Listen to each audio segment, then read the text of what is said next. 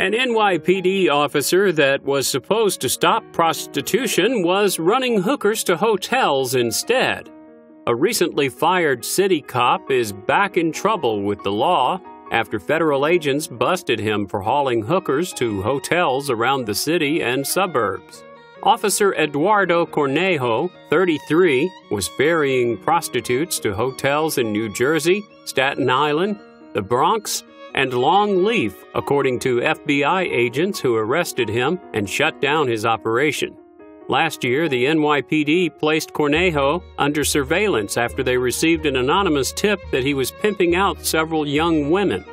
He was caught with an undercover officer who had arranged to meet one of the ladies he escorted at a hotel.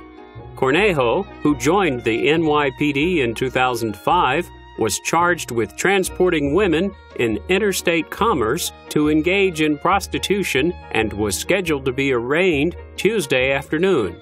He was fired from the NYPD on January 15th.